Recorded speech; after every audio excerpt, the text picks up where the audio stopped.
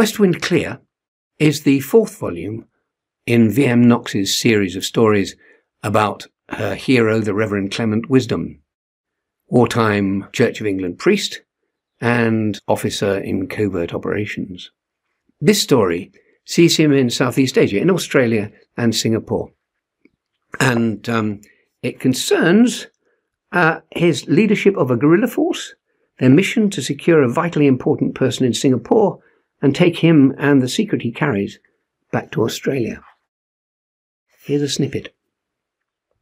Singapore, 21st of December, 1941. Clement felt the hollow in the pit of his stomach.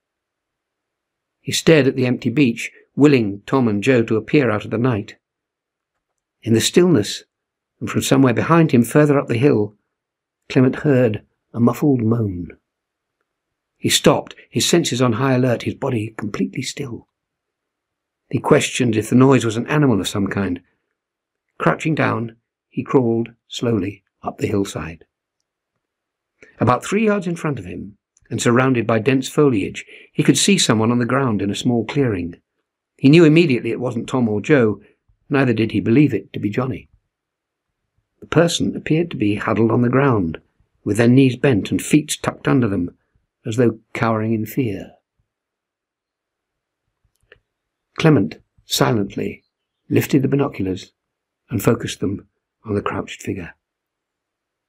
The head was bent to one side, yet held high, as though in a trance, and he could hear the low moaning of repetitive, agonized breathing. He knew that sound, the shallow, thready breathing of a person in great pain in the final stages of life. It was a sound he recalled from his time in the trenches during the Great War. He steadied the binoculars again. The face was that of a woman. Lowering the binoculars, he edged forward over the damp ground, his hand gripping his knife. From the periphery of the small clearing, he could see she was bound almost trussed like a bird ready for roasting. A rope extended up her back, beginning from under her body, then wound around her hands and drawn up around her neck. The rope was tight, her head drawn back and high, so that should it fall forward from exhaustion or unconsciousness, she would die from strangulation.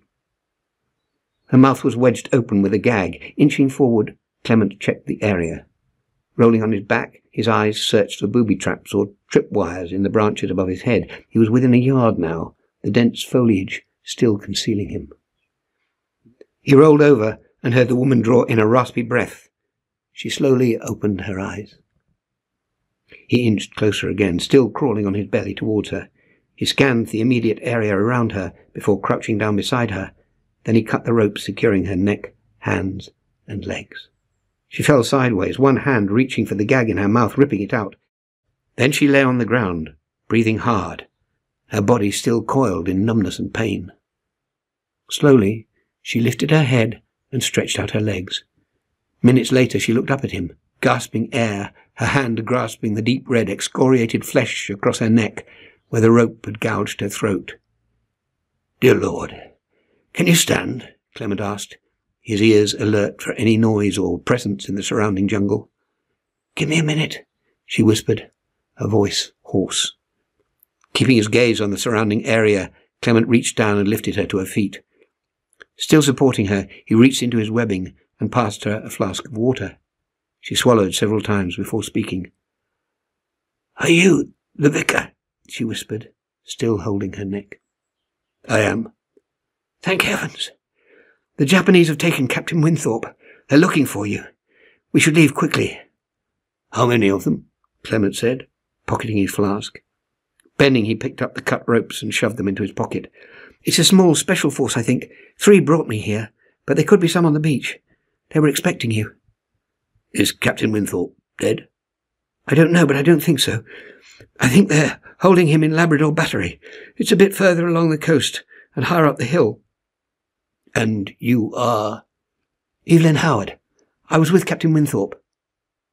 Clement heard the rustling of leaves behind them. He turned, his knife in his grip. Tom appeared in front of him. Clement could see blood on his shirt. Tom eyed the woman before speaking. "We've got company, Clem. And there are searchlights a bit further along, coursing over the beach and sea. They got silenced weapons. They fired on us as we beached. Joe and me rolled into the waves and swam under water further down the beach. Did you see Mick? Yeah, Mick called to me, so I knew where he was. Is Joe with him now? Yeah. Are the boats well hidden? Tom nodded. But mine is riddled with bullet holes. It won't be going anywhere. One boat damaged. Left 2 for the return trip, and Clement knew he couldn't leave the woman behind. They would manage somehow. Clement peered into the darkness. Through the vines and bushes, he could see the flickering lights of torches coursing the beach. And he could hear voices.